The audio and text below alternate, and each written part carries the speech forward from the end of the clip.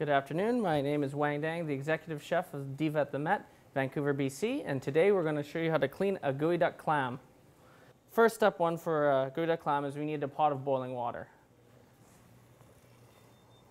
The water doesn't have to stay boiling. We just have to first take the clam.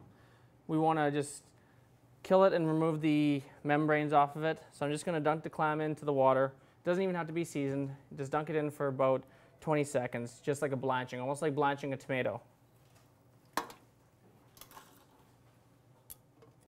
Now that the clam is split, just go fishing in there using a pair of tongs. We have the clam out. The shell pops off.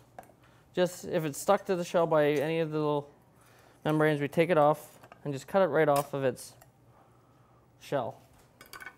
The shell, I usually, for in the restaurant with the shells, I like to actually boil the shells a little bit longer and use it as a serving plate. The shell, you can just snap it in two. Ooh, it's a fighter today.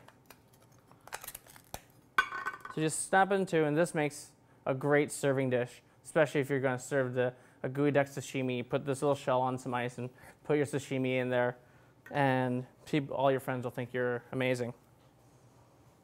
So next, we've got the clam. We've got the end shaft bit, and then we have what was inside of the clam shell here. All you do is first, we have to cut it down, and we'll work with the head part.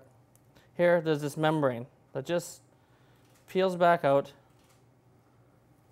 It's essentially very thick skin protecting it. Secondly, we just cut down here. So we've got sort of part of the fleshy bit that was on the outside here. Cutting this back like this. Now it looks more like a tongue. Once again, everything about these things are phallic. So you've got this tongue bit. This meat is very tender.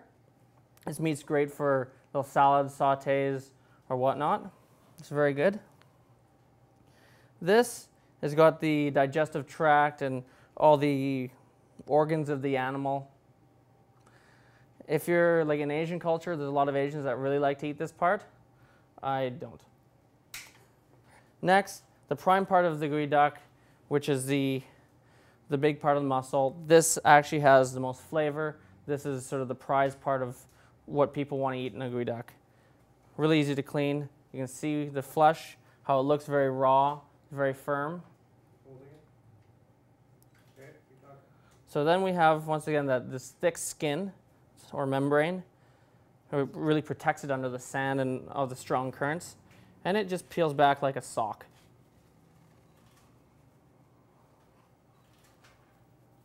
For the Geoduck here, this part here is the part we want to use.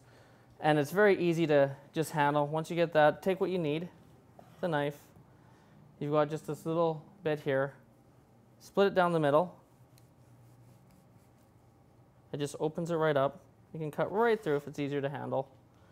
And then all you do with the Geoduck is you want to slice it really thin. Nice thin shavings of Geoduck. If you want to go sashimi style with it, from this point forward, you're great for sashimi. If you want to saute it, you can saute it ever so lightly. I've done things like tempuraing it, and it's just like dealing with squid when you tempura it or fry it.